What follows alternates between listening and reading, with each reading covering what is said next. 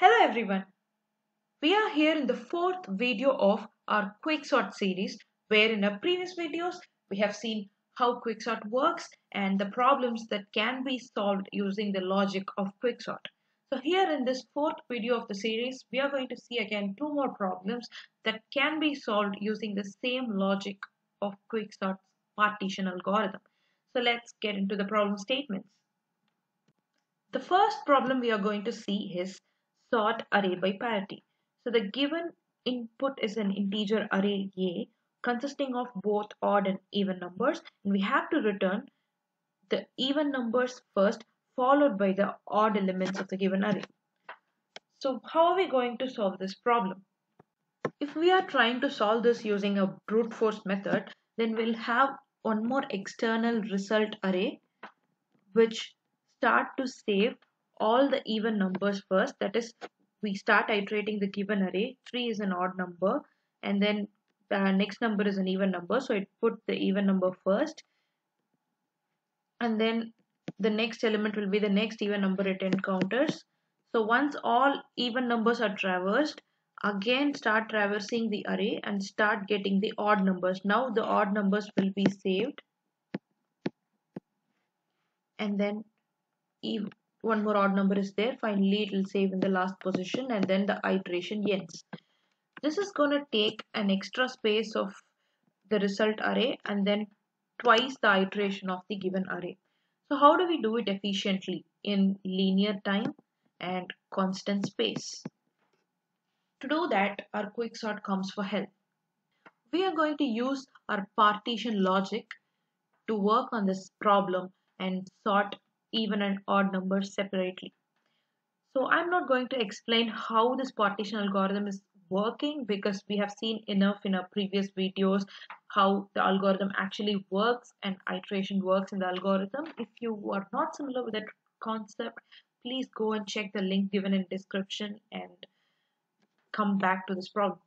So now we have pointer I and j, and every time j encounters an even number, it is going to swap the numbers according to our partition algorithm. So here the pivot we are going to set is even integer.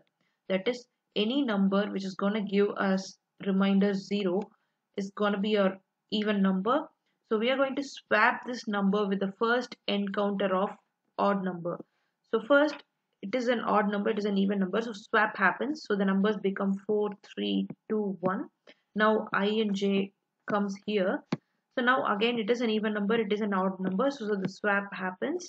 So 4, 2, 3, 1, and further it iterates till the last to find no more even numbers left and return this array. So before getting into the coding part, let's see a second algorithm, and we are going to be amazed how both the programs are having the same code and will be solved using the same logic. So let's go to our problem statement 2. So the second problem we are going to see here is move zeros. So we are given an input of an integer array nums, which is consisting of positive numbers and zeros. So now we are going to put all the positive numbers without changing its relative order towards first, and then put rest of the zeros at the end of the array. So the challenge here is to do it in place without making the copy of the array. So how are we going to do it? So for this problem, again, if it is going to be solved using brute force, we need an extra array to push all the positive numbers first and then the trailing zeros. But the challenge here is to solve this in constant space. So how to do that? Again, our partition algorithm comes to help. We are going to have our pointer I and j, where we are going to set our pivot element as 0. So this is going to help us to push all the elements greater than pivot towards left and all the elements less than pivot towards right according to our partition logic. So we are going to set our pivot and check every time if our value at j is going to be greater than 0, then swap. If not, move ahead and iterate. So let's see how it is going to work. So now we are having our pointer I and j. Every time j encounters an element which is greater than 0, then swap it with the occurrence of 0. So now 1 is a greater element than 0, so swap happens. So the number becomes 1, 0, 0, 3, 12. Now our I is at 0, j is here at another 0. 0 is not less than 0, so moving to the next number which is 3. 3 is greater than 0, so swap it with the position of I. So now the array becomes, so now our array pushed 3 to the second position and 0 to the fourth position. So now it's time to check whether j is less than 0. No, it is equal to 0. So moving j to our last element which is 12, which is greater than 0. So now it has to swap it with the occurrence of 0. So now the actual array is going to become 1, 3, 12, 0, 0. So finally our result has arrived by putting all the zeros towards the end of the array and putting all the positive numbers towards the starting of the array without changing its relative order. So now it's time to see the code for both the problems. So here is the first problem. We saw sort array by parity.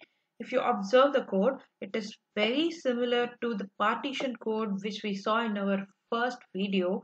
We just have the pointer j and I.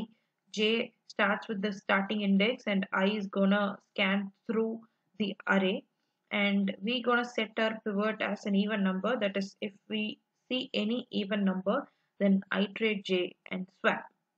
So at the end of the result, it is going to swap all the elements. It is going to pull all the even elements towards left and all the odd elements towards right. So here we just going to use the same code in move zeros as well. So move zeros is also having the same code without any change. Here we're going to have the same pointer j is equal to -1 and I is going to scan the array, and we are setting our pivot element is not is equal to 0. So if it is not equal to 0, then iterate j and swap happens. So finally we got our end result. So the code is very similar, the idea is very similar. It is just using the logic of quicksort partition algorithm to perform the operations. So if you really understand what actually quicksort and how it works, you can solve many problems using the same piece of code. So wait for some more videos with same logic, and we can solve even tougher problems using quicksort. So if you like the video, hit like and subscribe. Thanks for watching the video. Thank you.